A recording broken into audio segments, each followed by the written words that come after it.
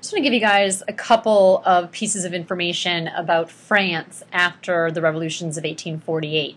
And if you recall, in 1848, the French elect Napoleon's nephew, Louis Napoleon, the president of the Second French Republic. A couple years later, he dissolves the Second French Republic and starts the Second French Empire with himself as Emperor Napoleon III. Now, Napoleon III initially has a fairly successful run as emperor, and he does a bunch of things that really boost the economy. Most notably, and something that I would like you to be aware of again and again this year, is the Suez Canal, which is built under Napoleon III in 1869. And this is a very important shortcut, really, a canal that links Europe to India and Asia beyond by linking the Mediterranean Sea with the Red Sea. And you can see from this graphic it shaves about 6,000 kilometers off the overall trip. Today, not such a big deal, and if you look at this picture you can see that the canal is not particularly wide. And so the modern supertankers don't often use the canal because, they're just quite frankly too big for it. And also because going around Africa today with our faster ships is not so crucial. But back in 1869 and at some other points in history which we will be discussing, the Suez Canal is in fact very important and was definitely a success for Napoleon III.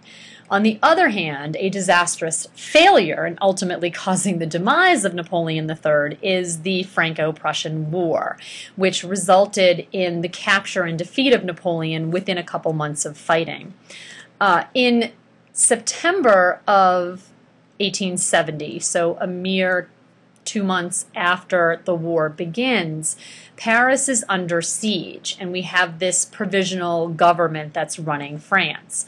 It's important to note that the siege of Paris was pretty violent. I mean, there is bombarding with bombs, and the Parisians have to go to great lengths to take care of the treasures from the Louvre and put all the artwork underground and whatnot. So the city gets destroyed. But it's also this 4-month period where there is no food coming into the city. And so we've got Parisians eating rats and really horses. About 65,000 horses were eaten during this 4-month period. And ultimately, just for a food source, the Parisians are forced to eat their zoo animals, elephants and camels, also kangaroos and antelope. They do not eat lions and tigers. They were afraid to even try to capture the lions and tigers. They were too ferocious. And they actually didn't eat monkeys either. And if you think back to Charles Darwin and the origin of species, people are starting to accept the notion of evolution. And they're sort of afraid that perhaps maybe we have a common ancestor with the monkeys, and therefore it really would not be cool to eat monkey. That would be sort of cannibalistic.